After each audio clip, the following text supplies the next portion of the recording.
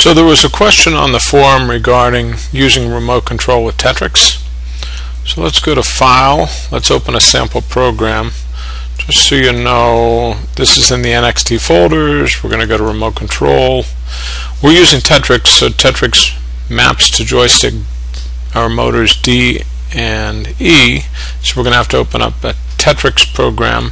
Go to joystick, simple, and let's go to robot, compile and download the program. We're set up to go to the FTC Virtual World game. In order to use the joystick, I'm going to have to go to and make sure that my joystick control is set up. Currently the joystick's not equipped. Let's refresh that list and I'll check my joystick, and now my joystick is working. Let's go to begin activity, and we'll hit play,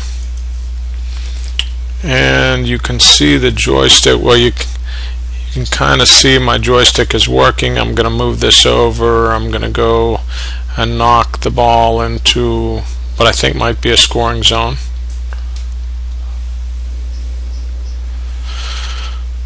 Okay, so a couple of things. Let's take a look at Robot C, this particular version.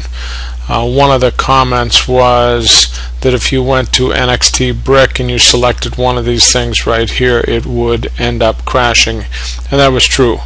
And so what we're planning on doing in this next version of Robot C, we're going to take these three choices away. These three choices are for real robots, physical robots, not for virtual world robots.